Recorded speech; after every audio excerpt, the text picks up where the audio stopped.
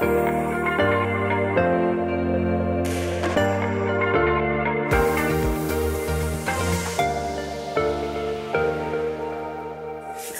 it's Gwen Fox, and I'm glad you're here. And if you haven't subscribed, please do so. Now, today we're going to do a little bit on transitional colors. Transitional colors are just colors that you have in your painting, but you need, let's say, a transition from one section to another. You may need a support for one section. What are you going to use? Do you reach in your repertoire of colors and pick out something that you think is going to work, that looks like a neutral, that looks like what they are? You don't know what to do? Well, this is the answer. They are transitional colors, which to me, it just holds the painting together and makes it everything work because everything is within everything. Now, the other thing that it does that I find so exciting is that you learn so much about what you can do when you mix all of these colors together. And you think, I don't have to go to the store and buy these. I can make them. So what I'm going to do is to select 3 colors. I'm going to select a pink, a green, and a blue. And black and white are free. And we're going to mix these to show how that you can get unbelievably beautiful transitional colors. So I'm going to change cameras so we can look down on this, and I'll see you there. All right, so we're going to use a green. I'm going to use this green. I'm going to use transparent orange.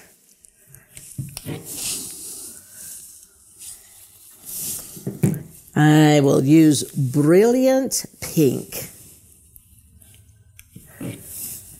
I will also, remember, black and white are always free. So I'm going to put my black up here so I don't accidentally hit it when I'm reaching for white.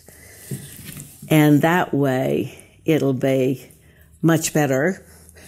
Now this I will get out quite a bit of white. My green, I've got my transparent orange, I've got my brilliant pink, my black, and my white. So now I'm going to say, if we need, I must have some black on this. You know what? I'm going to move and get a different brush. So I'm going to take the green. I'm going to add a little bit of transparent orange. What do we get? We get kind of a rusty color, don't we? We're going to get this rusty green, kind of a forest type color.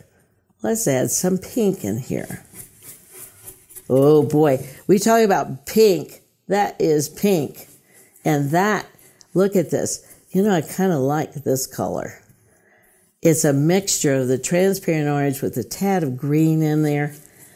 But let's do something different. Let's mix some of the white into this and see what we're going to get. That looks a little raw. Let's add a touch, and I do mean a touch, of black. So what we're going to get here is a very kind of a sophisticated coral.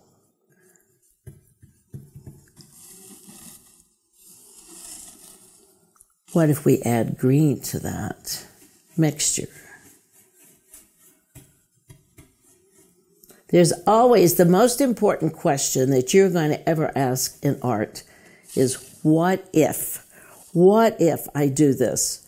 So I'm going to add green to this. Oh my gosh, look at that. That is gorgeous. I like that. I don't know about you guys, but I like that. So if we add white, a little bit of white to that, we're going to get a lighter version, of course. Let's add a touch of black.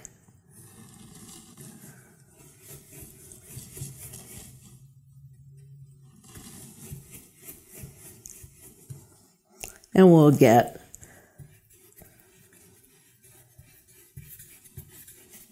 a toned down version of this. This is fascinating that you can do this. Now let's just take pink. We are talking brilliant pink. They named this correctly. That is a Michael Harding color.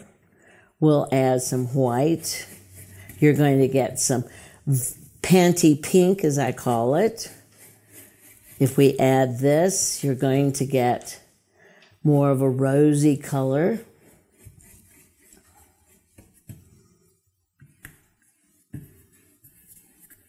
Has enough of the transparent orange in this to make it less pink, which makes it really more palatable. If we add some black to this,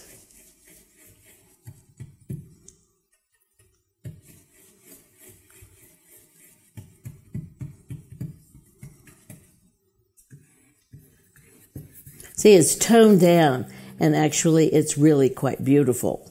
Then if we add white to that, we're going to end up getting, I think, a beautiful gray.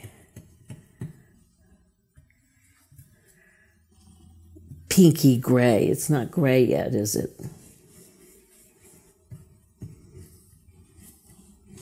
Got too much of that on my brush, so it makes a big difference when I go put it out.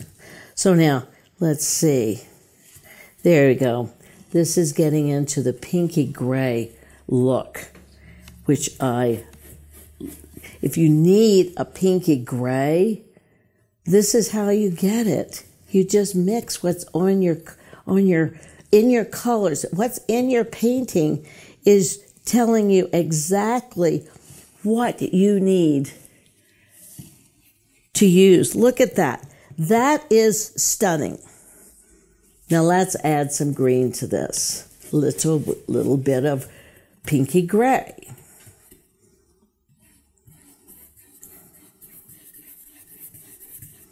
Love it. Add a little bit orange into this. I mean, I don't know if there's a color I don't love, so I say that over and over and over again. Now this is looking very close to this.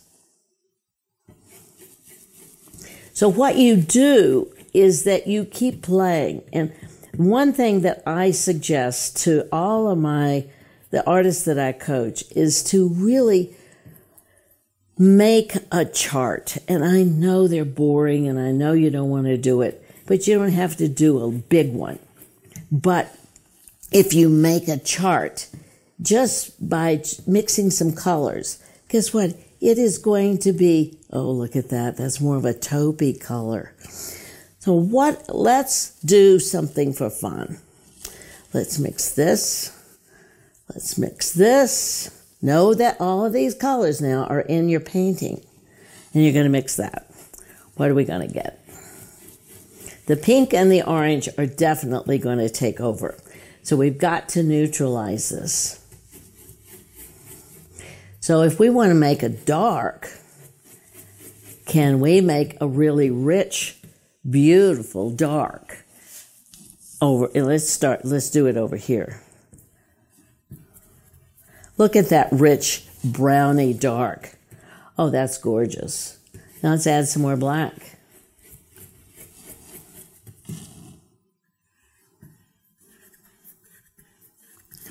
Now let's add some white. What are we going to get? Because we've mixed green, transparent orange, and brilliant pink. Now, it is a brilliant pink, let me tell you. Beautiful pinky taupe. Beautiful color. Oh my gosh. Look at all of these colors by the fact that we have literally mixed in different proportions, different ways. we've mixed these three colors. Now I'll just do this just for fun. And what do you think I'm going to get? I'm going to get a color close to this, but warmer. I'll put it over here.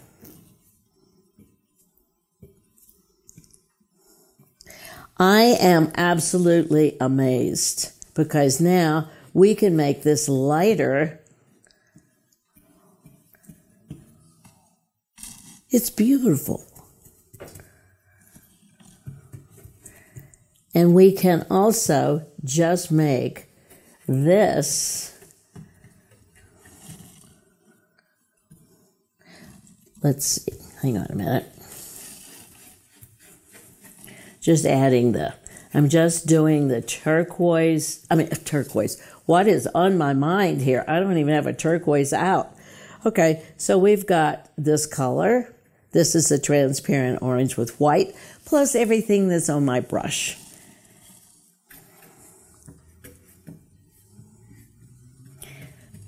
Getting your transitional colors is within your painting.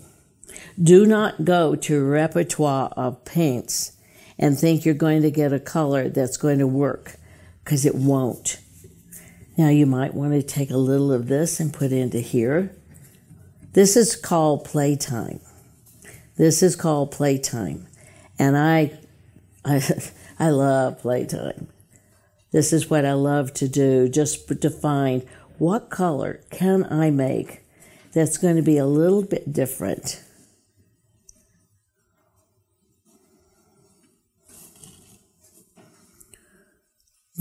All of these colors came from 3 colors in black and white. I find that totally fascinating. I love it. This should help you know that no matter what 3 colors you choose, you've got a winner, because this is going to hold your painting together. If you've got a very bright pink section along with this, and by the way, let me just show you this. When you mix this and this together, you get the most gorgeous pinky coral that I have ever seen. I love this color. And it tends to glow, so you might want to remember that. But when I decide on maybe my palette, I will put out some of my 3 colors and I will start mixing together, and I will look at this and I'll say, oh my gosh, here are my transitional colors. These are my neutrals. I can do all of these colors. And guys, I could go on and on and on and make more. But this is enough, as I'll actually have room for. Hopefully this helps. If you've got any questions, just let me know and I will answer them. But I love doing this. This is so much fun. So I will see you in the next video. Have a great week. Paint with bold colors and know I love you. Bye-bye.